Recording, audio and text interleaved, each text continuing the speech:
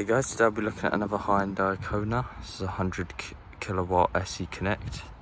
It's a 72 plate 2022 model. It's finished in jungle green metallic, which is actually a very rare Kona colour.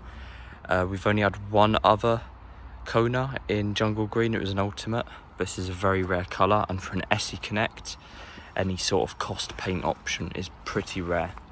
So yeah, it's like a greeny sort of grey. It looks like galactic grey if it had a green hint to it. Really nice, like a bluey green. It's got a Hyundai charging cable, double-ended fast charging.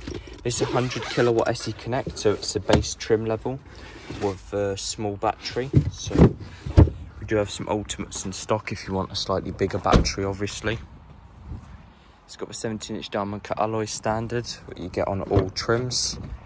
Black and cloth interior with 2 cup holders in the middle. Black seat belts, electric rear windows.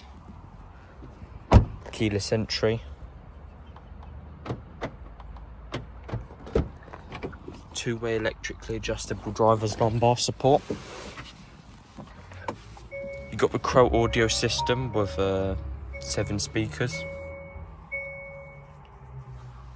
which is quite nice. You got reversing camera standard on all trims. This one's showing 72 miles at 36%, so it'll be just under 200 when it's fully charged, which isn't too bad.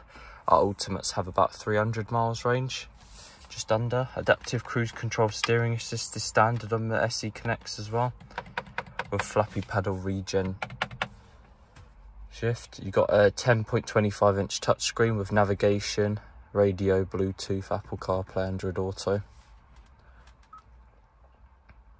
And you got forward collision alert, lane keeping assist, with adaptive cruise and driver attention warning. So quite nice.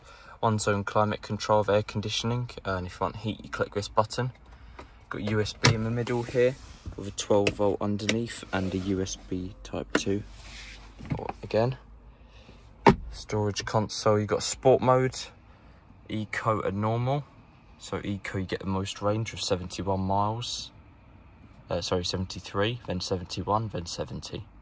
But sport dials look really cool. Electric mirrors, electric 4 windows with automatic driver's window.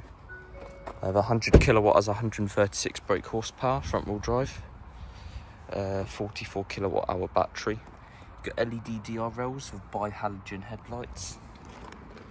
Daytime running lights. So yeah, overall quite nice. And you've got a charging flap as well, with a 7-pin and 2-pin. You can have a combo fast charger if you want. Hope you guys enjoyed the video, and I'll see you in the next one.